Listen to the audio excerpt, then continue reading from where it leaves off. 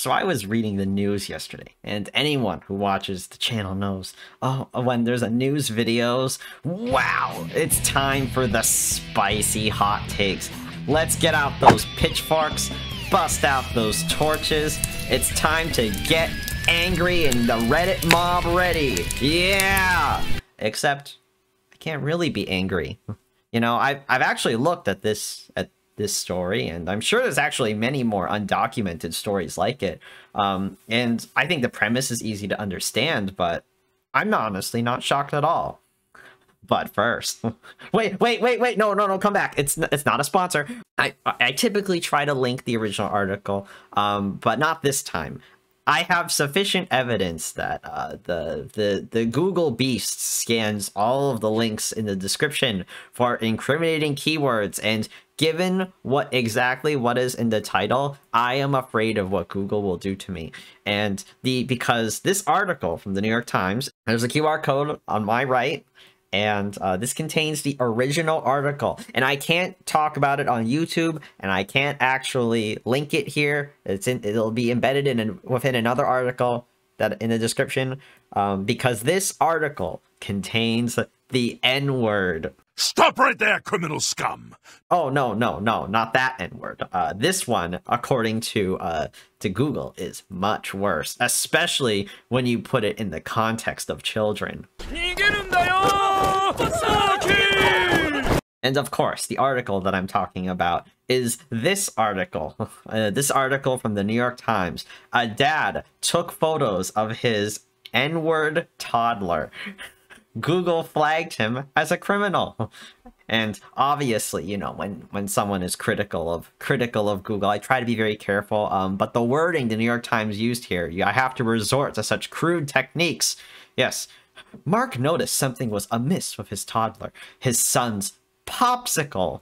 Yes, that totally looked swollen and was hurting him. And I think where you can start to see where this is going. Mark, a stay-at-home dad in San Francisco, grabbed his Android smartphone and took photos to document the problem so he could track its progress, you know, because his son had problems with his Popsicle.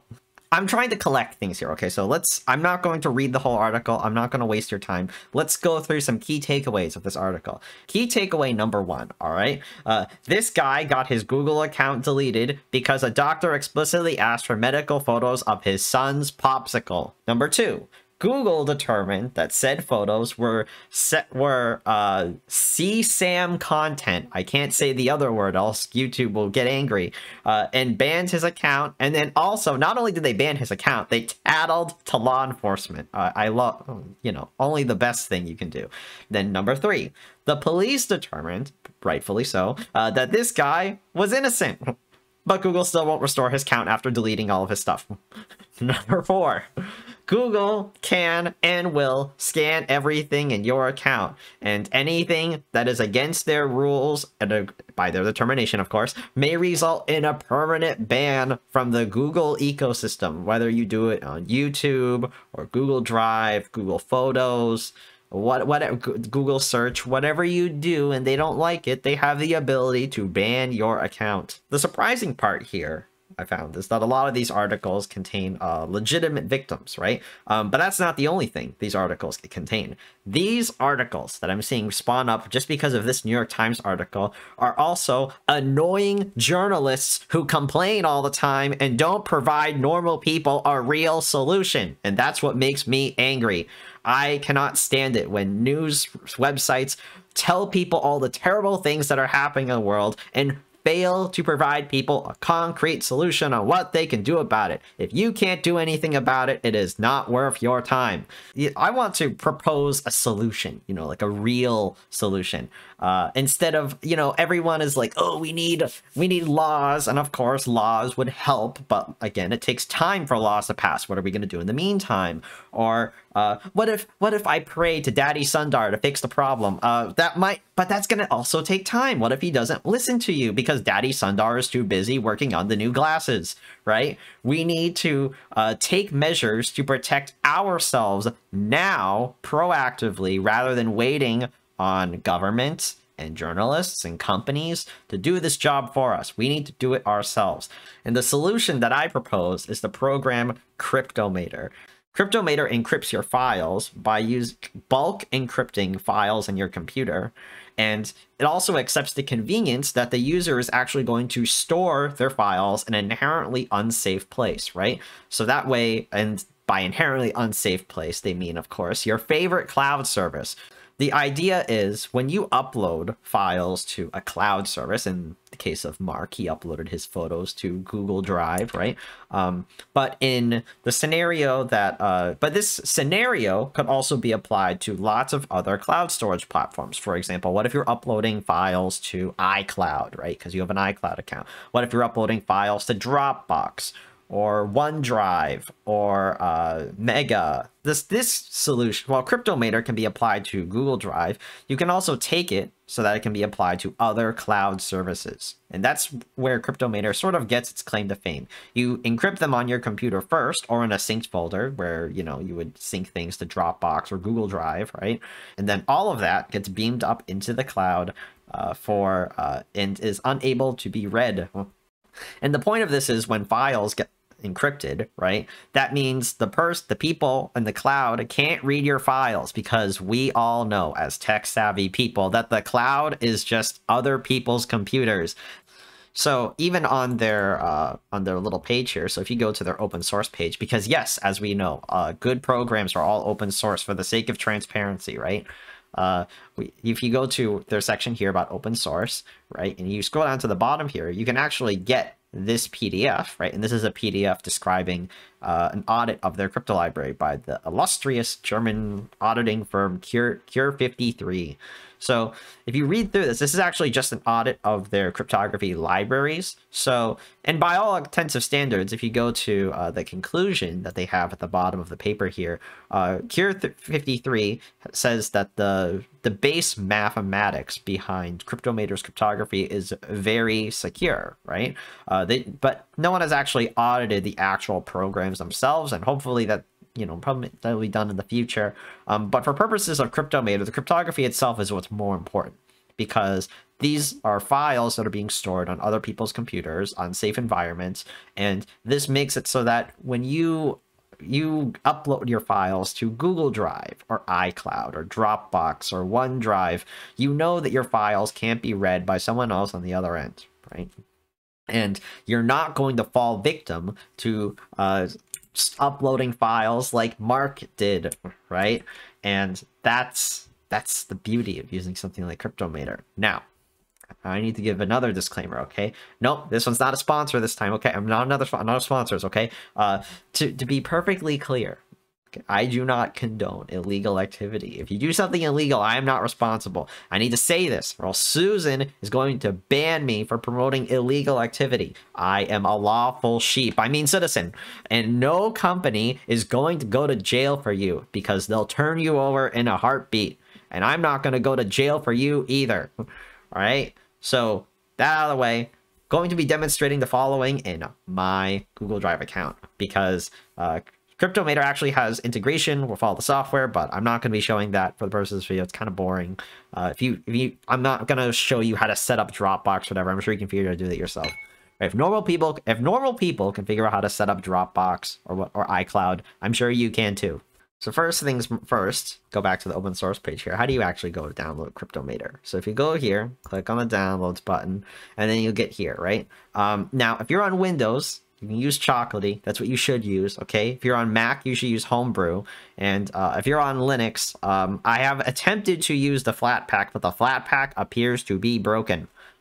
When I tried using the Flatpak, you can't mount your actual encrypted folder, so it's completely worthless.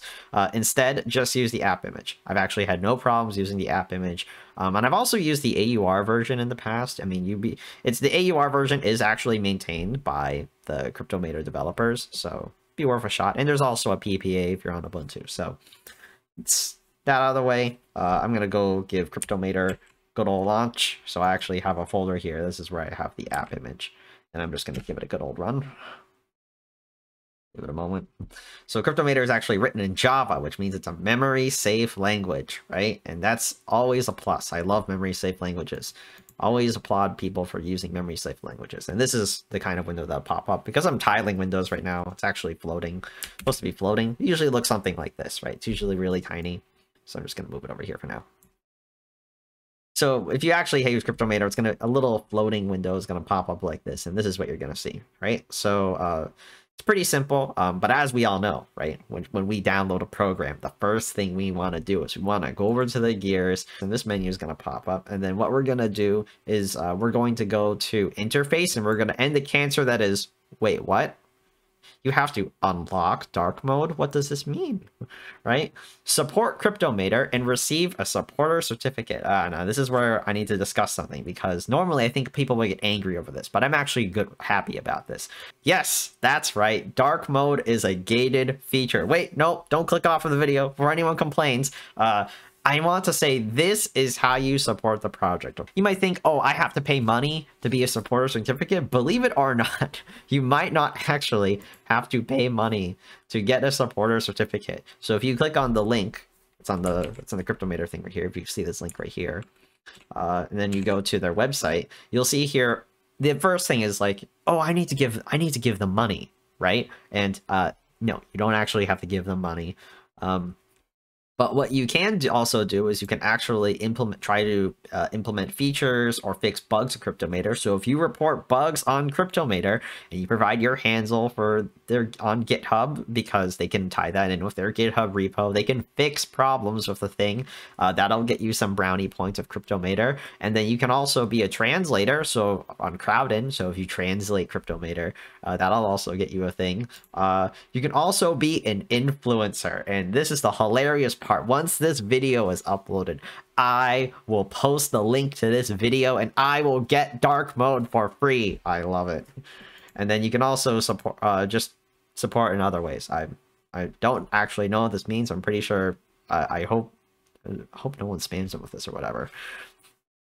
But in any event, this is what you can do to unlock dark mode of Cryptomator, and it makes the project better, right?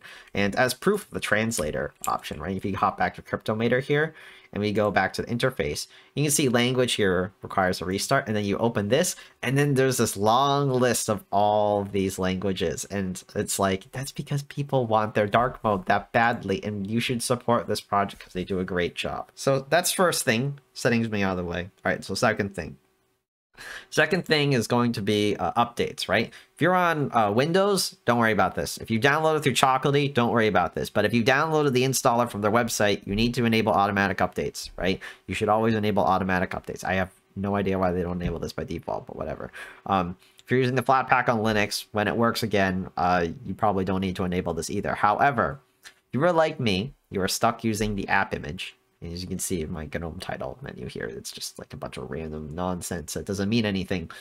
If you want to check that box and make sure automatic updates are enabled. And if you're on Mac, and you would install this through Homebrew, or if you installed it from their website, you need to check automatic updates, because the Homebrew version downloads a Homebrew cache. So it's not going to Homebrew isn't going to keep you up to date. So you want to have Cryptomator independently check for updates. Okay, so make sure you check for updates. Okay, it's important. And that's pretty much that. You can also, you can also do stuff like if you want to enable a tray icon, but I think tray icons are horrid and annoying. I'm looking at you, OBS, but whatever. All right, we'll close this for now. So I will show you guys how you can create your own Cryptomator vault, okay? And creating your own Cryptomator vault is actually pretty easy, and let's just go through that right now. So number one, right? It goes to the bottom here. See at the bottom. Heck, there's even a nice little arrow that tells you to do it. Click on Add Vault, okay, and then you get a pop-up window that looks a little bit like this. And it's gonna say here, you want to either create a new vault or open an existing vault. So I'll click Create a New Vault because I haven't created a vault yet. So I'll click Create New Vault, and then they're gonna ask you for a vault name. And for the vault name, I'm just gonna write Go Away Google. Okay, you can name this whatever you want. Just make it memorable, okay, so you know what it is. And then I'll click Next. And then if you want to use a custom location, so, you know, if you have like a USB drive, or if you're going to be putting this into whatever, like Google Drive or Mega, right, that kind of deal, you can choose custom location. You can actually pick one. You'll see the default here. It's actually in my home folder. So this is, you know, like the folder where you store all of your, like, all of your My Documents or whatever, that sort of thing, right? And I think that's fine for my purposes, but you want to select a different folder if you're using something like, I don't know, like iCloud or Dropbox, right? So click next, and then it will be prompted to enter in a password. So please, I beg you, please make this password a good password. And you need to make this as long as you possibly can, as long as your brain can allow for. But if you don't want to do that, you could just use a password manager. Using password manager is so much easier. Anyway. I'm going to type in a password, and of course, because the minimum is 8 characters, I'm typing in a password that begins with P, that is 8 characters long, and is totally not password, right? So next, you'll say here, you won't be able to access your data without your password. Do you want a recovery key in case you lose your password? And I am a diehard, I don't care, I value my privacy, I say yes, please. I would say no. If it were up to me, I would say no thanks, I will not use my password. But there's also the option, yes please, better be safe than sorry. I'm just going to check for the purposes of this video, yes please, better be safe than sorry, right? And in defense of them, this matters, especially when you're storing it on the cloud. They're definitely not going to have access to this as long as you don't upload this to the cloud too. I don't recommend that. You want to keep this offline or whatever. So you click Create Vault, and you'll see a seed phrase here, which is actually really similar to what you'd see in when you're making a Bitcoin wallet or something, right? And what you'll see is it's a bunch of it's like 40 random letters, okay? So write it down on a piece of paper, print it out, use your password manager, save it on external storage, and do what you have to do to make sure this is ready when you need it, right? Make sure this is safe. If you lose data while you're doing this, I cannot be held responsible, and they cannot recover your data unless you write down this key, so please be careful. So I got my key down. I'm gonna click next. Now I've added a vault. I've added my vault. Go away, Google. And you can unlock this vault to add or access its contents. And you can access it at any later point. So I'm just gonna choose to unlock it right now. And you'll see it actually adds them in a little menu right here in the application. And you can just double click on this to access it. And it's going to ask you for the password. So I'm going to enter in my 8-character P letter password. And then boom, the vault can now be accessed from its mount point. And if you click on Reveal Drive, this folder pops up, and then you actually get this big folder here. And consider this like a secure folder. You can upload files here, and it's very safe. And they even have this nice, very welcoming RTF document here, telling you all about this. This encrypted volume, this is your vault's access location. Any files added to this volume will be encrypted by Cryptomator. This is only the decrypted content, so the files will stay encrypted as long as Cryptomator will stay encrypted when Cryptomator is not running, when you upload the cloud storage, and this part is only decrypted when you need to add files to it, right? So feel free to remove this file. Oh, thank you for telling me. I'll just go remove the file. And that's pretty much all there is to it. Treat this folder kind of like you would like a secure folder, and I think and the one disadvantage of this is it's arguably a little cumbersome. But in order to actually get to this folder, I mean, you could try to copy it. Like you're on Windows or Linux, it's actually pretty easy. You can copy the path that's at the top right here. If you're on Mac, I don't even know how to do this. I'm sorry. You have to it's a little it's just painful on Mac to copy paths. But I mean, as long as you know your mount point, that's the folder where you would go, and that's where you can actually go to save stuff. Here I have a picture generated by AI of a caveman typing in a computer. I'm sure I'd find a use for this sometime in here, but I can't think of one right now. So what I'm actually going to do is I'm actually going to upload this PNG file here. And I'm actually going to upload it to my Cryptomator storage. So I'm just going to dump it right here. And you can see it just moves over, like you'd move a file in your normal computer, right? But here's what's the really cool part about Cryptomator. So if you go back to the home folder, right, and remember the name, go away Google, and you'll see that folder because that's where I saved it. But if you're using this with Dropbox or whatever, you can go there too. And you'll see there's actually just all of these files here. And I'll try to explain what each of these files actually does.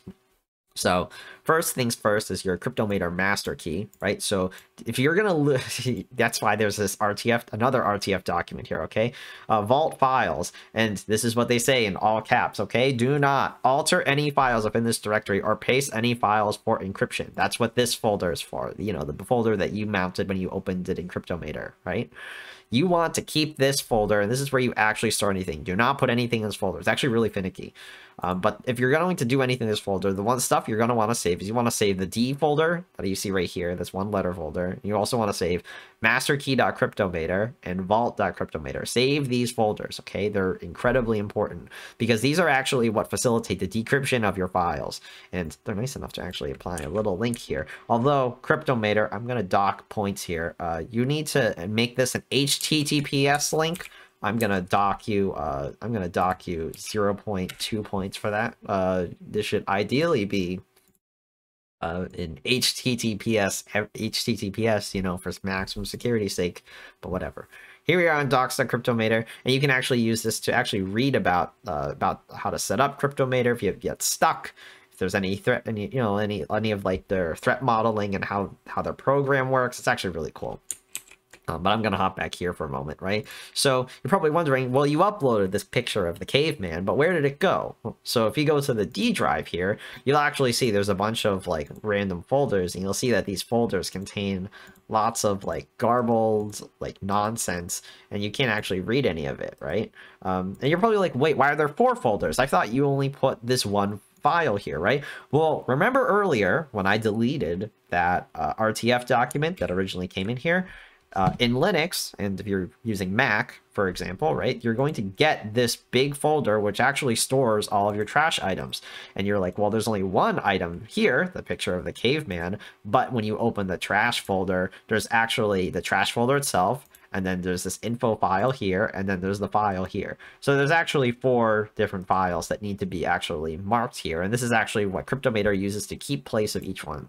So watch what happens when I delete this file. So when I delete this file here, right, it'll take a moment. But what will happen is now when you open, that one's the image right there, right? So this, you can actually figure out what it is based on just looking at it, right? So this is you'll see it has a C9R extension, and this one can't be read. When I double click, nothing opens when I open it.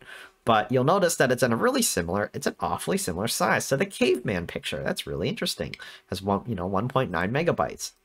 But then when you go over here, you'll now notice, remember those folders, how those folders were filled earlier? They're now just empty, right? Because I deleted that trash folder. And this is actually how Cryptomator encrypts all of your files, but encrypts them in such a way that you can actually easily recover them. So why don't we go through that now, right? So when you're done encrypting all of your files, what you want to do is you want to click on the lock button. So click on the lock button, and then you'll notice that it's now locked. So I actually can't access that caveman picture anymore. So I'll click unlock, and then it's going to prompt me for my password, and I'm going to type in my super secret P starting password, click unlock, and then you can click on reveal drive again, right? And then this is where you can go and access all of your files. So here I am with my Google account. This is my Google Drive folder. I never upload anything to my Google Drive, but that's about to change. So here I have the folder, which just says go away Google, right? And I'm just going to copy all of this over. Drag and drop. Certainly gonna take its sweet time. It's actually only 2 megabytes because, it's just that picture. You can see it's done, and lo and behold, I have all of my files here nice and safe, and Google can merely look at them, right? You can actually test this, right? You want to go and double click on some of the files here, and I can't actually open any of them. You can download them individually. You're probably wondering, well, why does Cryptomator choose to encrypt files this way? What's the reasoning behind this, right? And it's because a lot of encryption software, right? When they upload a lot of encryption software, when they encrypt your files, like there's a lot of big programs out there that do this. They actually just make like this one massive file, and you just dump all of your files inside that big file. So you have like a 15 gig, the max storage of Google Drive is 15 gigabytes, right? So if you have like a big 14 gigabyte file, you just shovel all of your files in that. But what if you want to just edit one file, because that one file is like, you know, a Word document. You're trying to edit something. You want it to, like, you know, you just want to make a tiny little change. Well, you have good luck trying to upload that 14 gigabyte file and having to do all of it all over again. And that's why Cryptomator exists, because each file is independent. A lot of these cloud services, I know this is true with Google Drive. I know it also works with OneDrive and Mega, right? With OneDrive and with Mega, what they do is they actually scan each of your files. So if the file is the same on their end, they'll like you know, they'll compare hashes of the files, so that when we upload the file, and if by looking at the hashes, they'll be like, oh, is this file the same as, you know, as this file? And if the answer is yes, then they'll just stop the upload, because it's a waste of their bandwidth. It's a waste of your bandwidth. They do it to be good stewards of your bandwidth. And when you upload files here, and you know, there's a change that's made here, it actually puts it back in a way that preserves the information, and it also is individually done, so to preserve bandwidth and reduce the amount of time you've spent uploading files to drives. And this is just the tip of the iceberg. Like, I uploaded a crummy picture of this caveman, and that's just this file right here. And it's all the same thing. The difference is it's just done in such a way that the file is completely inaccessible. But all of this is Cryptomator in a nutshell. You know how to, you know, drag files over to upload them to Google Drive. You know how to, you know, you can encrypt any file of your choosing. And it really is that. And all of this really is that easy. Leave a like on this video if you like robots. The robots that ban you and the robots that encrypt all of your stuff. Catch you all later. Normal uploads are gonna come back next week, I promise. I know this is a little more off the cuff than usual. And hope to see you then. Have a great rest of your week.